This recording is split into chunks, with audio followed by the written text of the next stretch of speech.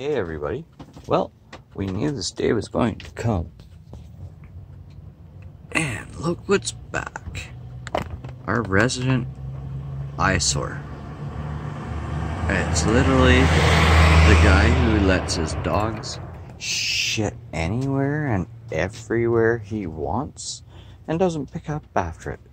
Then on top of that, he's letting them off leash, which is illegal around this area.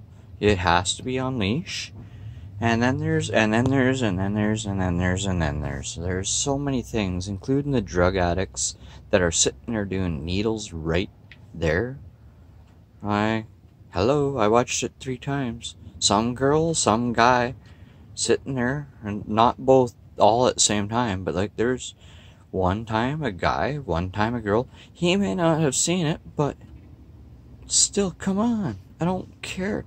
You got the homeless people hanging around your place that everybody in the district knows is homeless and drug addict and literally troublemaking, and like the place around here, security keeps coming up and saying, hey, you gotta fucking knock it off, yada, police, yada, city, district, and like the bylaws keep coming by. And yet now he's back.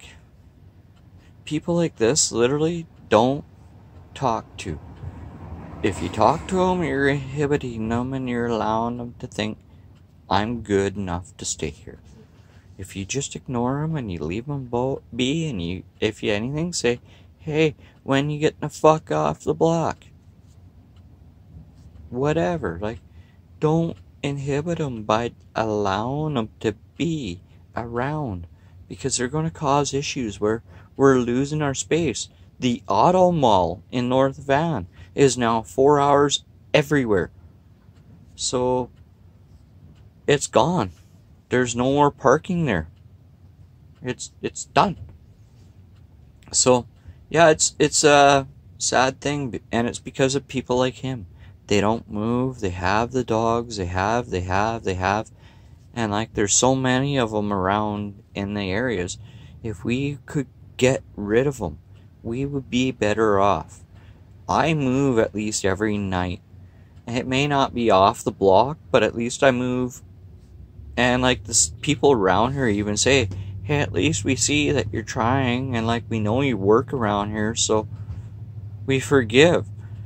But you're not moving, you're making a mess, you're having dog shit everywhere, and you're having drug addicts and bums that are whistling and hooting and hollering at people walking by. It's not good. So, RV life, guys, these are the type of people that are destroying it for us all.